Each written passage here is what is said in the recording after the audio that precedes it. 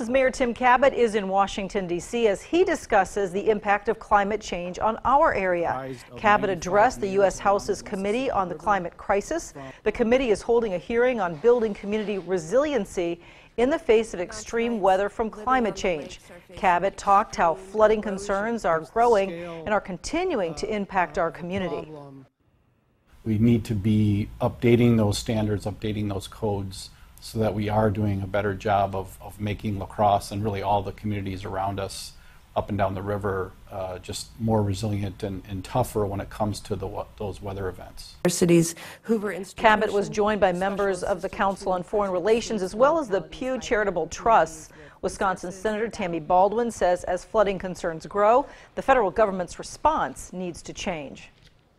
We have a system at the federal level that typically assists communities to rebuild to pre-disaster standards.